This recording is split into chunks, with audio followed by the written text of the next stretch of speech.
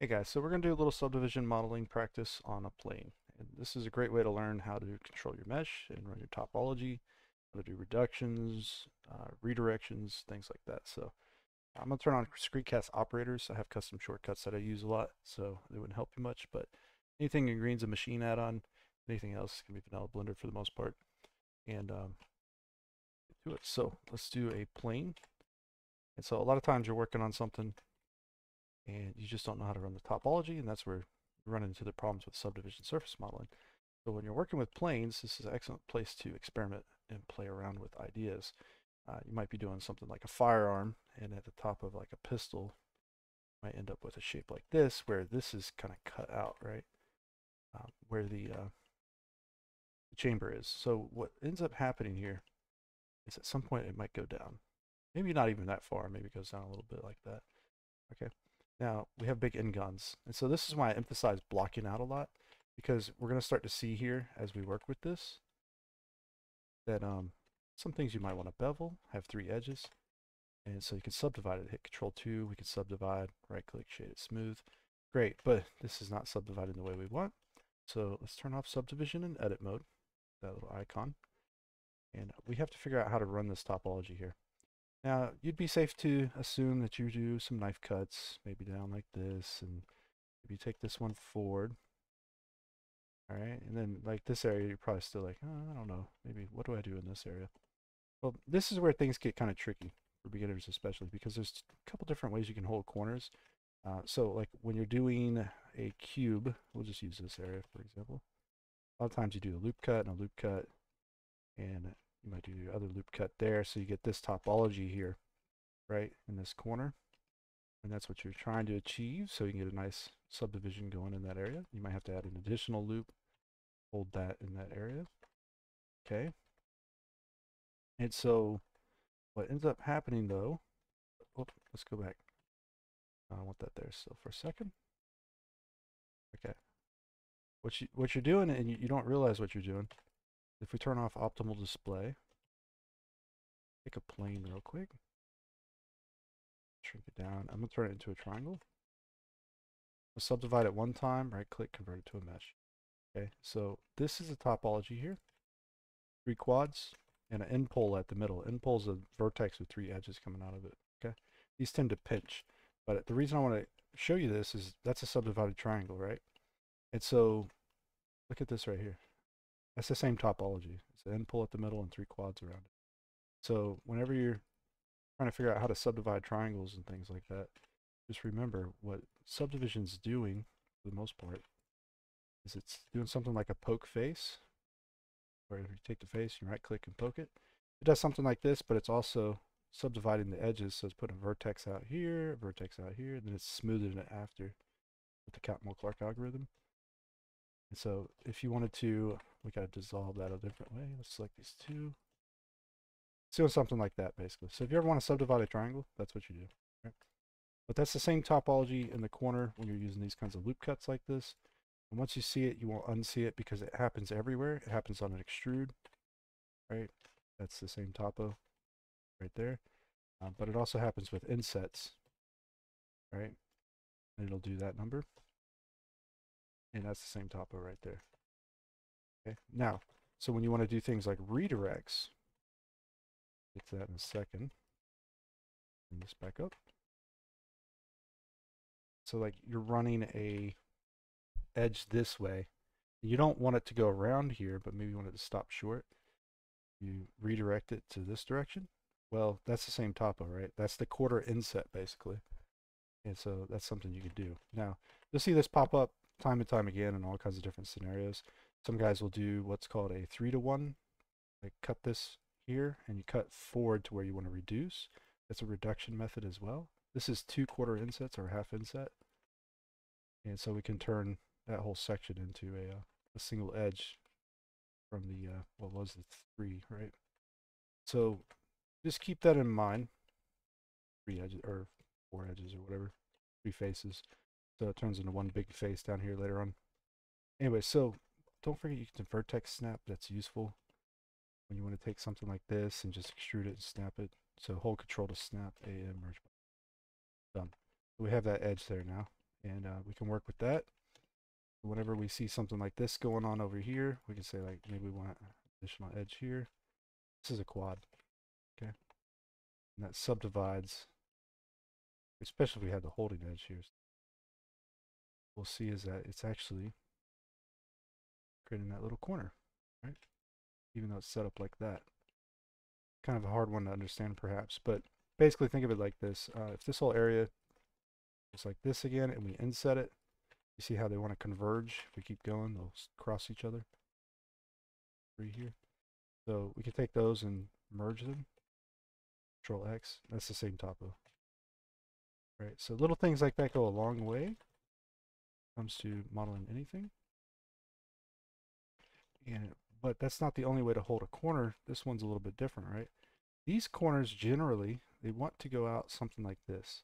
Not always the case. Sometimes you can still use quads. Like sometimes you might not do it like this, but you might want to do an edge out to something like that, but I want like a holding edge around here. So we're already looking at what we're going to need, which is maybe like an inset of sorts, right? And then that'll run all the way through.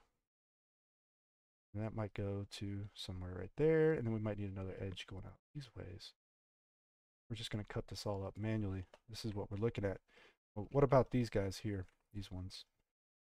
You can sometimes get away with just shifting them forward like this, but that's not necessarily always the way it should be, because you need 3 edges to hold this corner.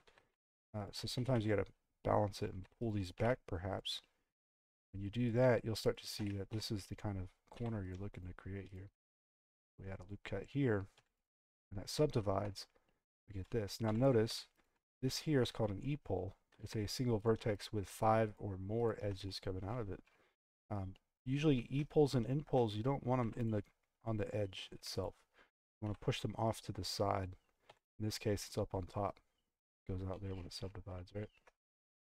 And the same can be said in a lot of other areas on edges, but these corners, the N-poles actually work out pretty well in the corner there. So we can go through, we can press J, subdivide, we can do this.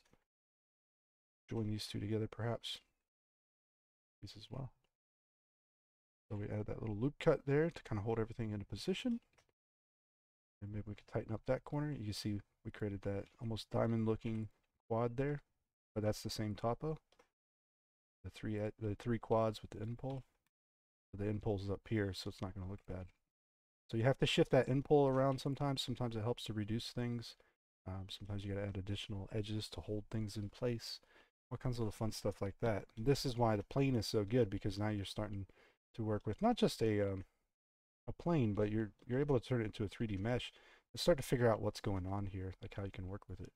And so just because we know kind of what occurred over here, if you inset this whole face, now you can start exploring the idea of using things like insets. You'll see it already kind of starts us off in the right direction. We have the sidewalk going around. We have a sidewalk mostly going around over here, except it kind of redirects right here this way. Right? And so when we start adding our additional cuts, basically the same thing will occur here. Or something very similar anyways. So we'll do that cut out. That cut out. Okay. That one going. We'll probably have to work that edge here in a sec. This is going to keep running. This is going to be a flow that goes just like the other one, but they go to each other, right? So these ones will come down and merge to this possibly. Balance it out. This one doesn't need to exist. Get rid of that one. After the cut through. That doesn't need to exist. Now, that's kind of the easiest way to do this, or explain this, I think. You can extrude, you can snap, right? You're going to snap to whatever the closest vertex is. Do it in edit mode. Snapping in object mode kind of sucks. This is a known thing about Blender. Hold control and snap around. These two, press AM, merge by distance, press F. All right, so we can start cutting this up in our appropriate manners anyway. So you can see here, this is not the exact topo we want. It's in setting. So our loop or our edge flow is going this way. We want it to go straight down this way. So cut what you need sometimes. No matter what topo you already have, just cut what you want it to do and then start figuring out how to make that occur. That could go a long way as well. Because we might not need that edge at all, right? So that goes all the way back down here. These ones come over here. I'm gonna run them down. We're gonna have to think about balance later on, perhaps. You can see this is a higher resolution here in this section compared to this section over here. By resolution, I just mean like, you know, face density basically, so, or vertex density. So you can increase resolution later on, but as you increase resolution, those little rectangles become more pronounced. Sometimes you don't want to do that because you might want to sculpt on this thing, especially if you're doing like characters. Or you might have to do like a shrink wrap or all kinds of other little things that could come up. Just keep that in mind that you might not always get away with cramming the edges with detail. And what I mean by that is, like, if we subdivide heavily, we zoom out a little, you see how like this is all becoming dark black, but this is still clearly visible, little quads everywhere. That's just the density in these edges is a lot sharper. There's a lot more of it, which is good in some cases and bad in others, but you have to figure out what your needs are for your model, and then you're trying to balance that kind of stuff out, generally speaking, usually. Now, you can do that with creases and whatnot. I'm trying to check this thing. I think we might have missed something.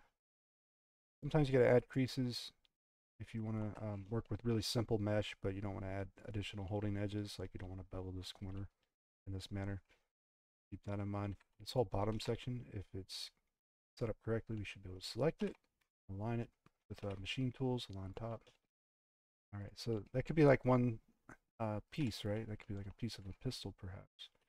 You can see this is not going to be held quite as sharp as we want, so double it. This corner we didn't finish technically. I'm going to press E, do a loop cut, and then hit E and F. Let's do this number like that. That one, E. You can see this one might not work out like that, so we're just going to move it over. Like that. We could do this one like that too. Line it to the left with machine tools, or press SY0. Something like that now. Those will hold out a little bit sharper. Sometimes even if you have an edge like this, you'll see like the topology to turn on optimal display. This face might start being pulled this way when we want it to stay over here. So we do a loop cut here, maybe a couple here. So we're trying to create perfect little squares. This is just generally going to keep your mesh from shifting around too much. If you have to do this, you have to do it, unfortunately, but it might be a thing. Here's a reduction. So these three right here, merge them. If you want to do that, you could on that particular shape, particular area.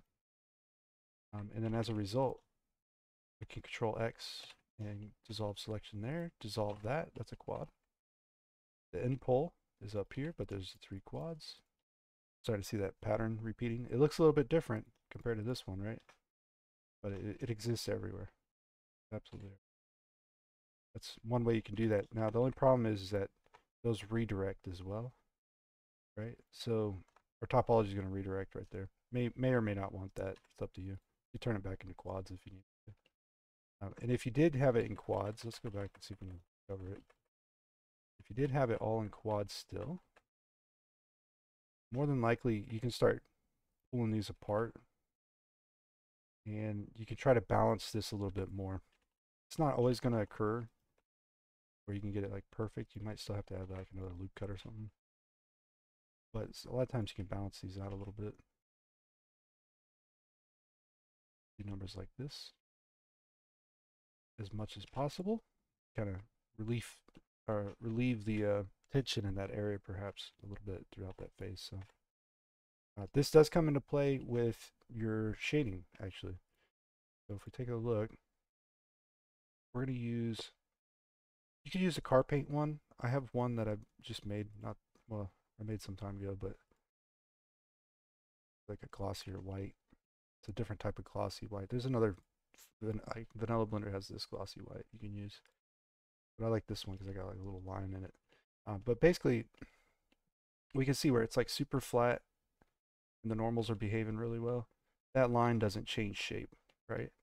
Whenever you start encountering certain types of topology in certain areas, you can see it starts to either get cut off, or it flattens, or it'll do some weird stuff sometimes, right? And this is one of the downsides of subdivision modeling. Believe it or not, it's one of the least accurate forms of modeling. using standard polygonal modeling with a lot of vertices, a lot of faces, can technically be more accurate than what we're doing right now with the Catmull-Clark algorithm. But other than that, you would have to go to like CAD software to get more accuracy, right? So it does tend to deliver nice looking results, but it doesn't necessarily deliver the most accurate results. And as a result of that, sometimes it can be a little bit frustrating when you just get into SubD modeling. But this is a great way to learn how to control these meshes, and then you start to figure out like how to, keep working things basically throughout the process of doing this. So you can see I extruded that, but not snapping the way I want. Let's try it up here. Yeah, too close to that vertex. It's based off your mouse position. So if you're near this vertex or near this vertex, it's going to snap with that one. So like you can see if I go to this one, I press G and hold control. Oh, I use the top one.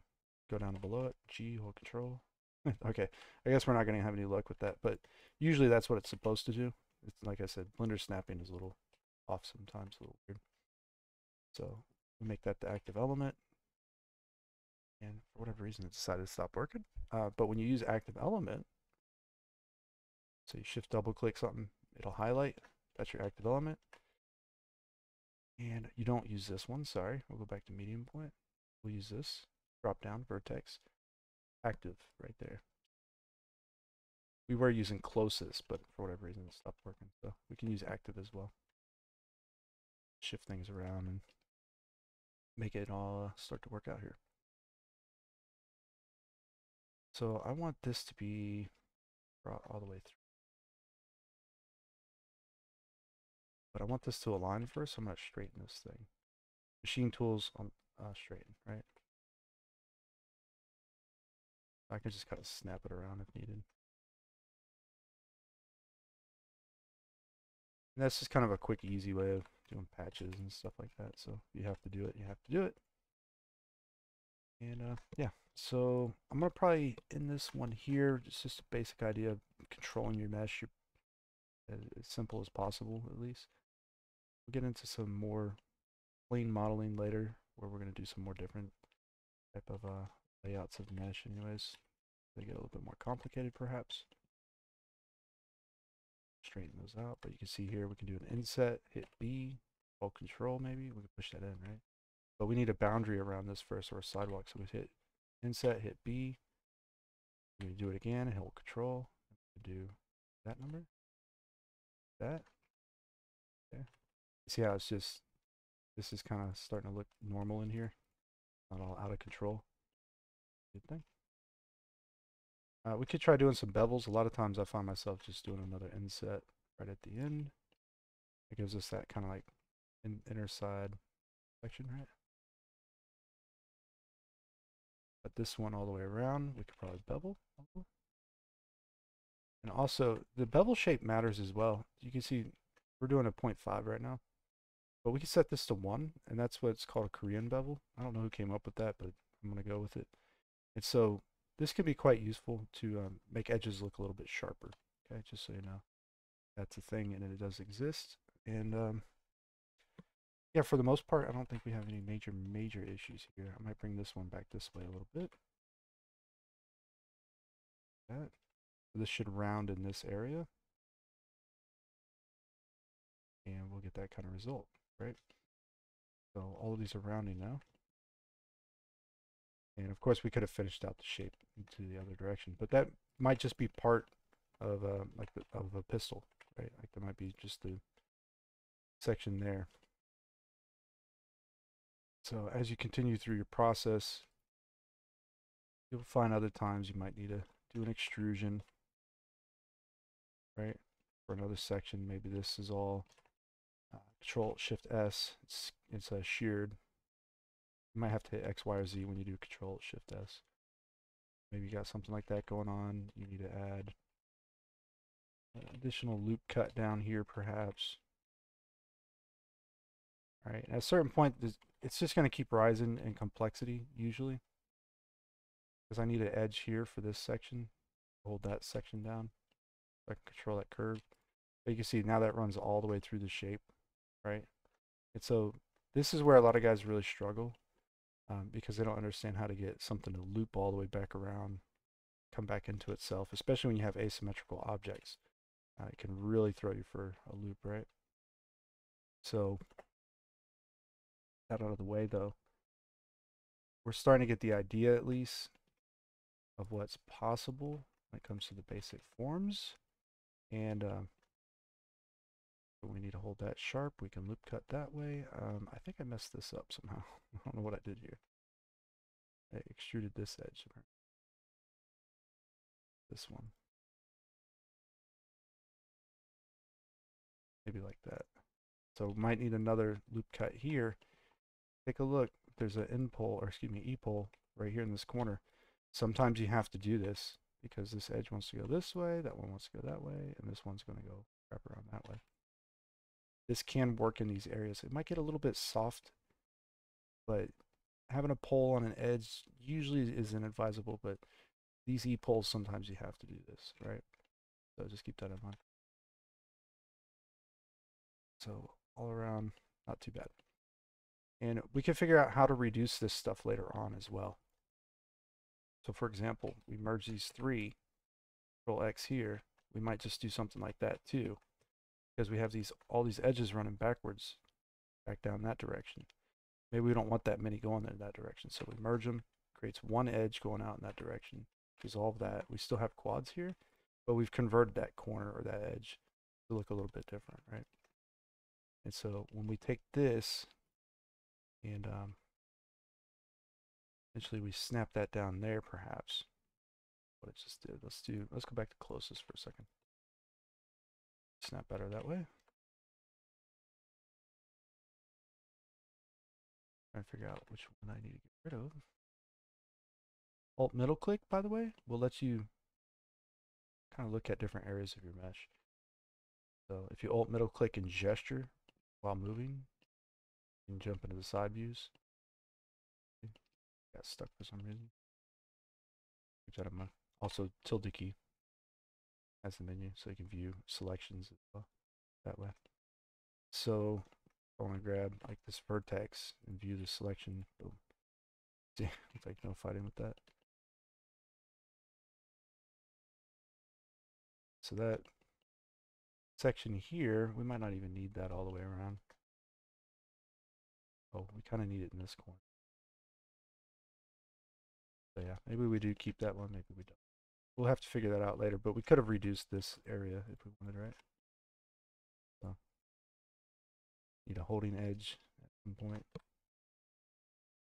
Oh, wait a second. It creates an n-gon because of that one there. I can't do a loop cut. So we might pull that forward. That. Couple loop cuts later. You do this at the end. If you don't need them right away, don't use them. You might just do like this one holding loop here. You can see it still pulls back pretty far though. Maybe add a couple in there for now. You don't want to overcomplicate your mesh when you don't need to, basically. And if you have to have certain things in certain areas to, have them precisely line up with each other, this can become more complicated perhaps. So like if this one's on X here, let's see where our origin point is center here. Okay. We take the X value, we can actually take, like say, maybe this edge, and we paste that X value in here, but we set it to negative. And now we have those evenly spaced apart from each other. So for whatever reason, if we had to do an inset here, inset again and hold control, push that down, we had a shape like that we needed to cut. You can see, well, balance is everything here for these. So aligning them up, copying the values, pasting the values, make sure it's not negative. And you can see we can space those appropriately. It's going to hold that shape there now, right? So we go through this whole process through the whole mesh. Having this many running across here is kind of bugging me right now.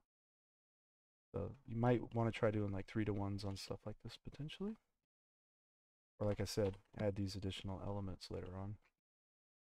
And if you see if I do that one, spacing these out as well. Can space using loop tool space.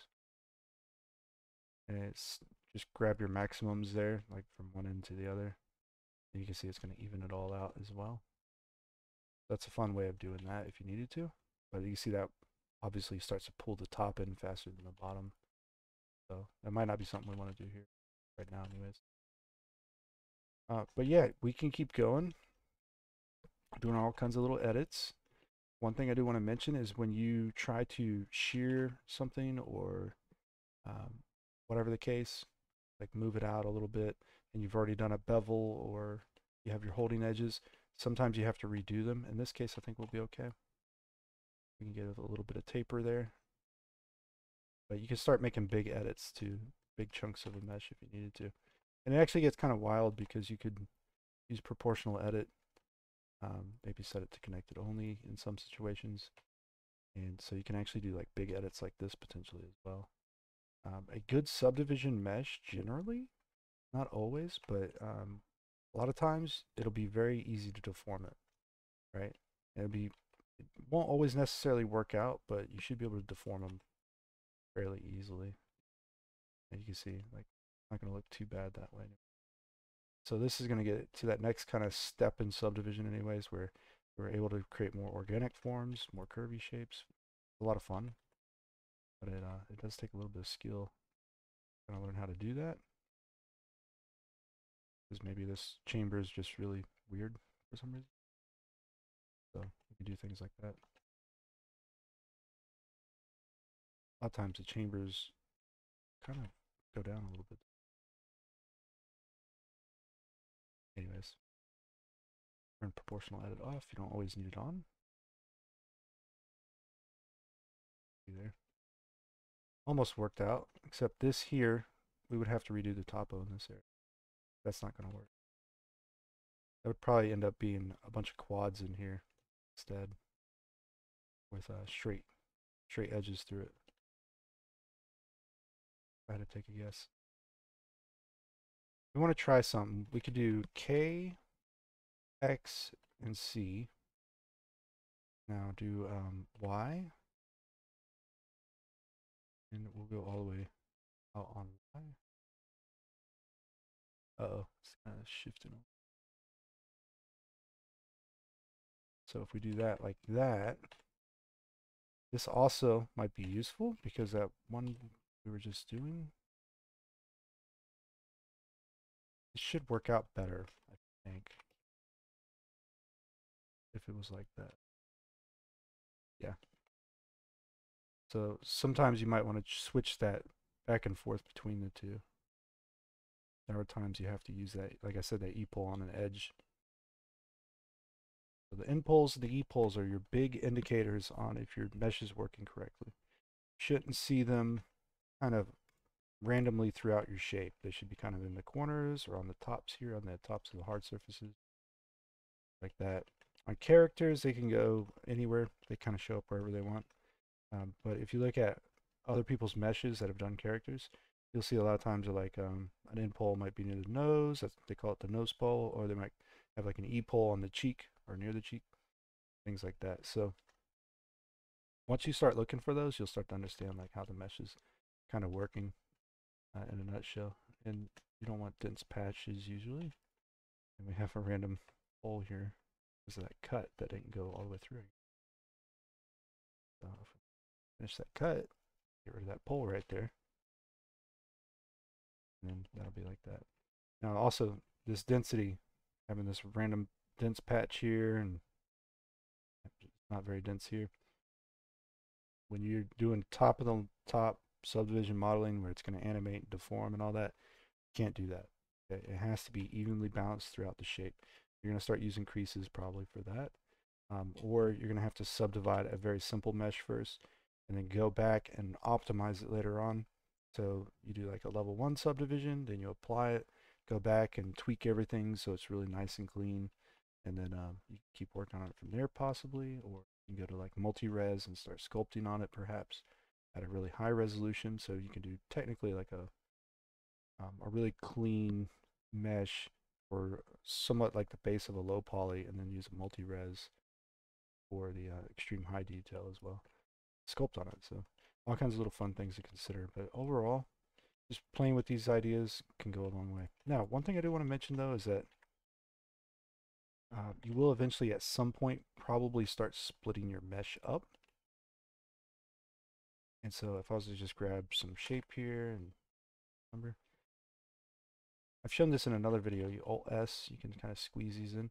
So when you split mesh up, like think of it like this: when you're something made in the real world, it's made in multiple pieces and parts, right? You're usually trying to create your models in that same manner, okay? And so a lot of times you're going to have to split things up later on. And hiding a split in a seam can be useful, obviously.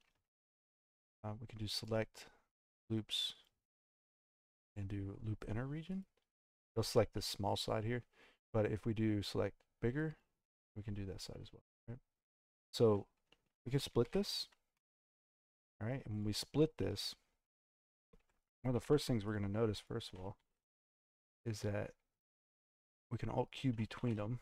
I'm going to bevel this edge here. But we're losing some shape here. So a lot of times you can actually select the whole boundary loop. It's also up here, select loops, boundary loop. Right, so you press A, select boundary loop. You can set creases to 1 on this, and that's just going to hold everything into position. Now normally this works out fine. Sometimes it won't, but sometimes you might have to take your mesh up a resolution, apply like a level 1 subdivision, and then split it. But this is generally something you can do at least. So if you want like a different colors here or something, or different, you can basically split it down into different parts and pieces later on and get some really clean results out of it. But the main thing is that once you've done this, you don't want to mess with the borders, basically, right? That's kind of, they're off limits. You want to have them kind of match each other. They don't have to necessarily match perfectly, but they should match each other for the most part, right? And so we can also use our sculpting tools at some point. Right now we're using subdivision modifier, which is preferable, generally speaking, in my opinion. But multi-res is great if you're going to start sculpting. But you can't use a SubD and a multi-res together, or Blender scene will like crash and wig out and have errors. But on one mesh anyways, you can use one or the other. Use the multi-res, you can subdivide with it, take it up in polygon count, and you can go into sculpt mode. I just want to point this out real quick. You can lock up here at the top, topology, face sets, mesh boundary, and face sets boundary as well, because if we go into edit mode now, and we want to work in a specific area, let's say we're going to sculpt something, it's more like a biomech or something like that, some kind of organic design mixed with a hard surface. We can do an edit mode selection, go back to sculpt mode, go to face sets, and we can initialize a face set from edit mode. And that doesn't look like much until you realize you can press H and you can hide face sets, right? And just work on one section at a time. And so you can sculpt on this as well, which is fun. So if you want to sculpt something, you could. If you have hard surface alphas, let me show you how to set one of those up properly real quick. Basically, if you don't have this add-on, this is called Sculpt Alphas Manager add-on. It's useful, but at the same time, it sometimes causes problems. You're going to create probably a new texture here, right? Set it to area plane, new texture, and we go to our texture panel. We open up an alpha. So in my case, I got a textures folder. There's a bunch of alphas in it. Go to general. Well, not a lot, but just a couple for now. So let's say we do this one here. We got the alpha. You have to change the mapping on these to be clipping, right? And then your brush, you do area plane. Stroke, you can change to whatever you want, but I'm going to use anchored. Okay, and the fall off I set to constant, and that's it. So now I can press Shift F, change the strength, and you can see it's a little bit low res right now, but basically we can use this shape if we wanted to, and if we need to subdivide more, we can. We're trying to get it to preserve the detail. So you don't always have to detail with like decals, or you don't have to detail by modeling everything necessarily. You can go into sculpt mode at some point and do this. So that's going to save you a little bit of a headache. You can create a high poly that way. No problems for the most part. You can also reduce the preview size, so that way when you're working on other segments, you don't have to worry about having this eat all your performance up, because I have low VRAM. You'll probably have low VRAM. Well, some of you might have low VRAM. And so just turning that down to 0 even might be useful, or like level 1 or 2 or something. So you can bake, well, you can try to bake this from cycles. Under cycles, you can do baking. And you'll see you can bake from a multi-res, but you only get 2 options, normals and displacement. Personally, I'm not too impressed with that. I was playing around experimenting with it. It does work, but it kind of bakes that base mesh. So if you're doing like a preview level 1, but you're doing bakes at 6 or whatever, it's going to bake that mesh and kind of like the low poly and the high poly together. And so you don't really get a lot of flexibility out of it for the most part, because it's kind of a little weird, the baking in Blender anyway. So, but it's possible. Right? Now you can go through this whole thing, have a lot of fun with it, turn optimal display back on, and try to work out your mesh and see what you can get going. One last thing I want to mention though is that when you are using a multi-res, make sure if you're going to do something symmetrical, you turn on symmetry and you have your origins placed appropriately, because you don't really get another like opportunity to go back and tweak those things a whole lot. So I don't know what I just did that for. These aren't connected. Let's press J. Must have dissolved it by accident. But anyways, so there's a couple options there for you, but when you're sculpting, at least, one other thing I kind of failed to mention here. Under brush, every brush you're going to have to do this where you do front faces only. Okay? And so anything that's really thin, if there's like a backside to it, if you don't have front faces only on, there's a good odd chance you're going to like pull that mesh all the way through. Just something that happens. And then, so between that, front faces only, and topology here, it usually works out just fine. Now, if it doesn't, your brush is too big, generally speaking. All right. So with all that out of the way, we can sculpt on it. I would mention that there's an eraser, the multi-res eraser. You can use that, right?